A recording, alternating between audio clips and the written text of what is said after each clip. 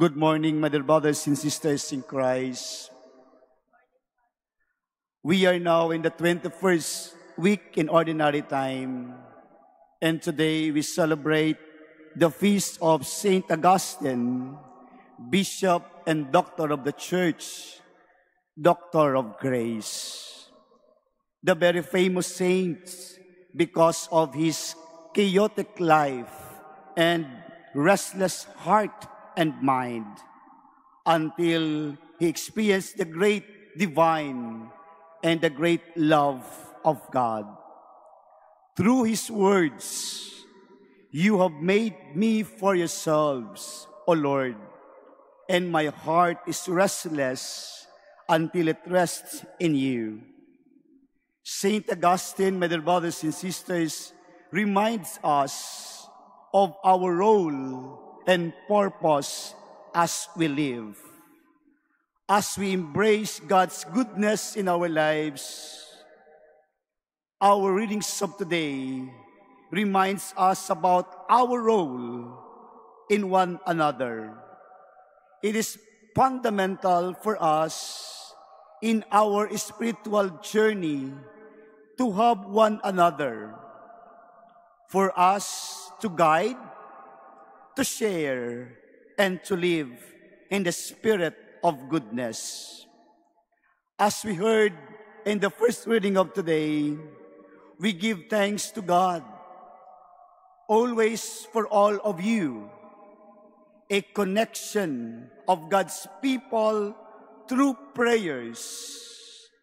Our duty to remember in our prayers our brothers and sisters. Saint Augustine was the very example of this because of his behavior attitude through his mother, Saint Monica. She prayed for how many years for his conversion. Si Santa Monica po ay maraming taon na nanalangin para kay San Augustine, para siya'y mabago sa kanyang buhay. Saint Monica was played a great role in the life of Saint Augustine. So therefore, my dear brothers and sisters, praying for one another and giving thanks to God bring us in the virtue of humility and sincerity of our heart. Ito po yung ipinapaalala sa atin sa pagdarasal natin sa ating sarili at sa ating kapwa-tao. Dinadala tayo nito sa ating kababaang loob at totoong sarili at totoong ginagampanan bilang naglalakbay sa mundong ibabaw na ito. Sa pagtanggap natin sa mga biyaya ng Diyos na ating tinatanggap na totoo, tayo ay nagiging daluyan ng tunay na kababaang loob na ibinibigay sa atin at ipinapakilala natin ng lubos ang Diyos sa pamamagitan nito. My dear brothers and sisters, we believe that every blessing or gift entrusted to us is one way of reaching the kingdom of heaven, the kingdom of God, and of course, gaining our holiness of life. And of course, so my dear brothers and sisters, by receiving this gift that the Lord entrusted to us, ito po ay dapat makita sa ating buhay at totoong naranasan natin na ibinibigay natin sa iba. It must be visible and to be experienced of others, both external and internal. Yung pagtanggap ng biyaya, hindi lang paglabas, kundi panloob sa katauhan. Ito ang tinanggap ni San Agustin sa pamamagitan ng panalangin ng kanyang ina. Hindi lang sa panlabas, bagkos sa panloob na buhay, binago ang kanyang kaisipan, ang kanyang damdamin patungo sa ating Panginoon. In our gospel today, mother, brothers, and sisters, Jesus showing us about his rash criticism on the Pharisees and scribes. Because the identity of the Pharisees and the scribes, they were considered as holy ones. Alam po natin yung mga ugali ng mga Pharisee at mga skriba, magaling sila. Sila ay expert in the law, sila ay magaling sa mga rituals, but only for external, but not for the deep inside in their hearts.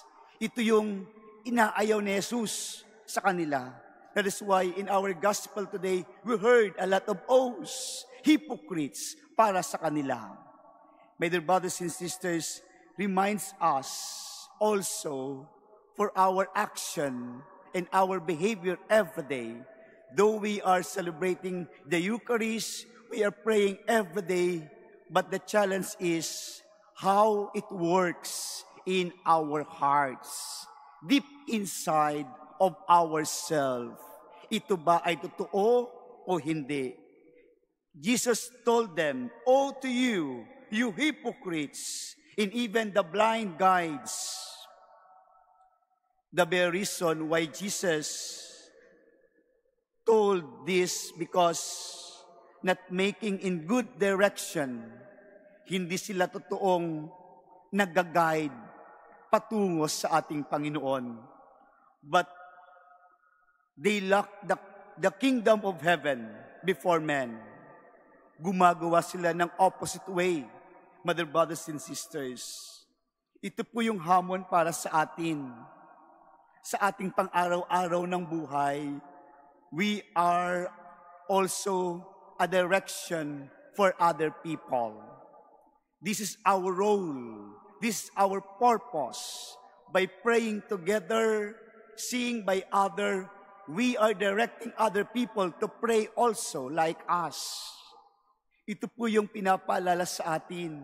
Sa ginagawa nating kabutihan, nagdadala tayo patungo sa Diyos. Kaya po inaalala po natin ni San Augustine ngayon.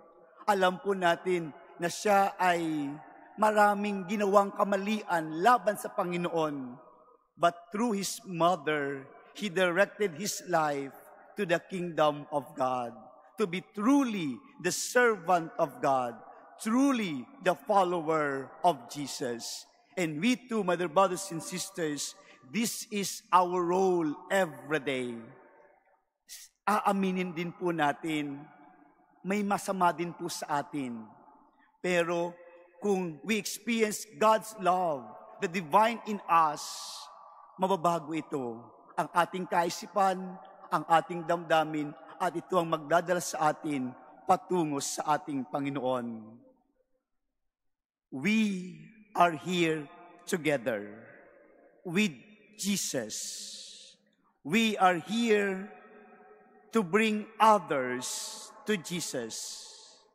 As Saint Augustine would say in his rule written, given to the congregation, the main purpose for you coming together is to live harmoniously with one mind and one heart intent upon God.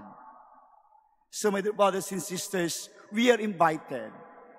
We gathered together. We live together.